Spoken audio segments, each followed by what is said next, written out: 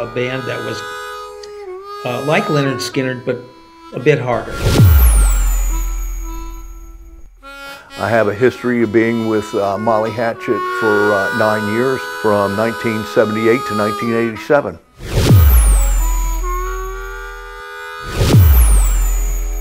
The vibes between themselves, it just felt like it was just meant to be.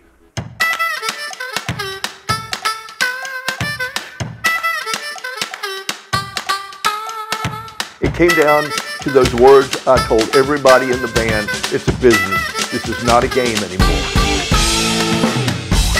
The party really started was when we were at the Atlanta airport, and he informed me that he was not going to be part of the Gator Country organization. What Universal did for Gator Country with the production, it was incredible. When Dwayne passed in 2006, I don't know, it's just like we got all kicked in the stomach because of the camaraderie within the organization and the history that the organization had.